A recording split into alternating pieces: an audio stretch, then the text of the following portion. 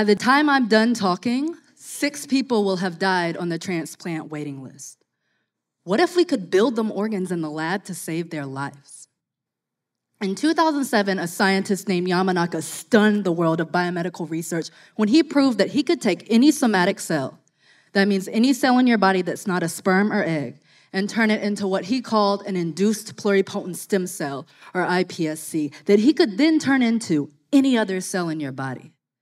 This means I could take a piece of your hair, theoretically, turn it into an iPSC, and turn it into a liver cell. I could take one of your toenails, turn it into an iPSC, and turn it into a kidney cell. I could even take cells from your urine, turn them into an iPSC, and turn them into heart cells. Now, heart is a big deal because heart causes are the leading cause of death worldwide. And like we said, people are dying in droves on these transplant lists. And even if they can get a heart transplant, there's something called the immune response, where the patient's body does not recognize the donor heart as their own because it has someone else's genes in it. It says, "What is this?" It rejects it. This can lead to lifelong complications or even death. Now, the cool thing about these iPSCs that Yamanaka discovered is that they would be used autologously, meaning they come from the same person they're used in. So even though we remixed the type of cell it is, it's still genetically that person's own cell. We could theoretically build them an organ out of this. They wouldn't even need a transplant. World is saved, right? We can all go home. Not quite. There is an issue, and that's what my research looks to address. So the type of cell in the heart that causes it to beat is called a cardiomyocyte.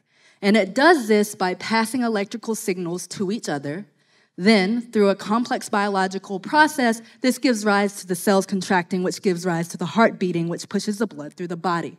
The issue with the cardiomyocytes we get from these iPSCs is that they don't pass that electrical signal to each other well, so they don't beat well. So we can't build a functional heart out of those unless we trick them. And my idea is we can trick them into passing that electrical signal by placing them on a highly conductive surface that acts like a training wheel and shocking them with electrical stimulation. Just like how you would jump a car, they have the intrinsic ability to pass the electrical stimulation.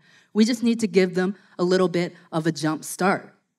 This is also similar to if you think about in a hospital setting, defibrillating a heart to restart it. It has the ability to beat, it just needs a little push.